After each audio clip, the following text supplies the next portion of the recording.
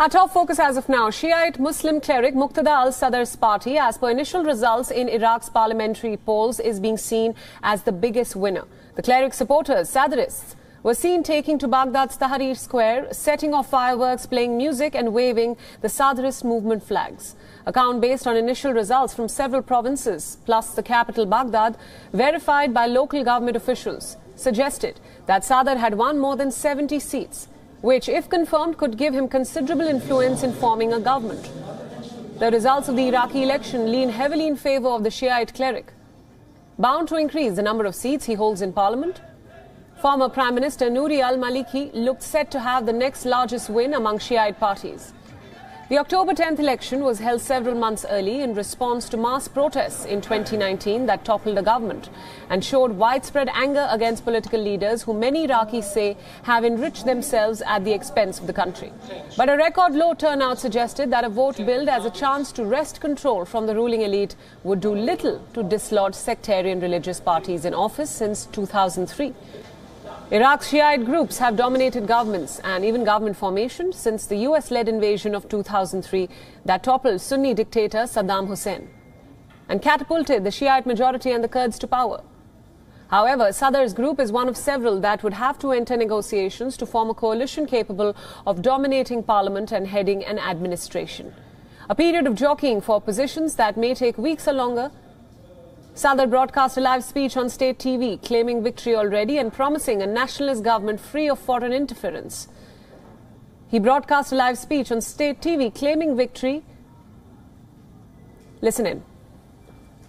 ويمنع استعمال السلاح خارج هذا النطاق. كل السفارات مرحب بها ما لم تتدخل في الشأن العراقي. ما لم تتدخل في الشأن العراقي وتشكيل الحكومة، وأي تدخل فسيكون لنا رد دبلوماسي أو لعله شعبي يليق بالجرم. فالعراق للعراقيين فقط، فالعراق للعراقيين فقط. Sadr has increased his control over the Iraqi state since coming first in the 2018 election, where his coalition won 54 seats.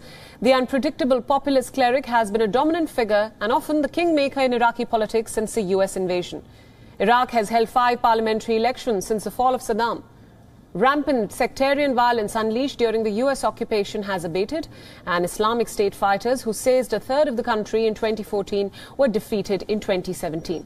But many Iraqis say that their lives have yet to improve.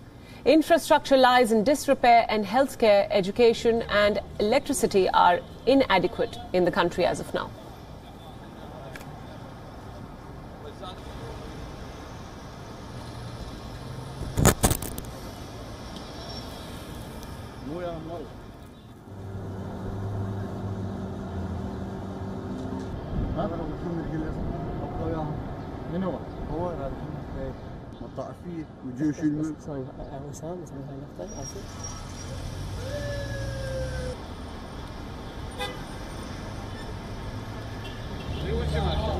Now, for a better understanding about the political landscape and what lies ahead in Iraq, senior journalist Havar Ali is now joining us live from Erbil in Iraq.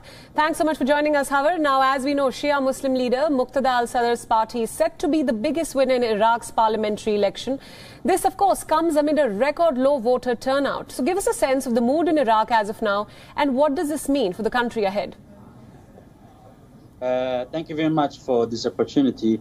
Well, as you said, the election went well and positively without any tensions or conflicts, but it was a low turnout. It was the most low turnout election in Iraq since 2003. It was, as the commission, Iraqi Higher Election Commission said, was 41%, which is very low, especially among the youth who were, as you know, this election came up after the mass protest of 2019, when a lot of youth, angry with the elites, especially in Baghdad, called for change of the government. And this election proved that they still don't trust the political parties, especially the those who's running the country in Baghdad.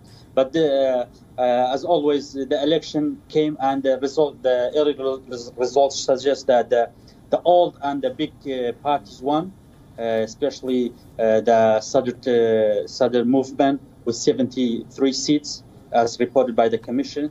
So most of the old faces will return, and as was expected, not a lot of change will happen after the election with the big parties winning. But the only change this election happened was most of the pro-Iranian groups and parties got low votes, and even though they participate in it, but they didn't get a lot of votes like the past elections. Right. However, you just mentioned the 2019 protests, of course, and there has been a lot of talk about the mass protests in 2019, which toppled the government then. Will this election, however, deliver on the promises that were made to young Iraqis? That's still to be seen. Personally, I'm not that positive. I think, as I said the other day to your TV as well, I don't think the election will change a lot of political landscape in Iraq. As the results suggest, most of the old and the classic big parties won, so that the same policies will return in Baghdad. But some of the independent candidate won, which is that's the change. But it's not that a big number that will make it or should or will that make or force the government to change its policies or provide most of the services to the people that were angry with the government or called for the changes. Hawar Ali, thank you so much for all those updates, and thank you for joining us from Iraq.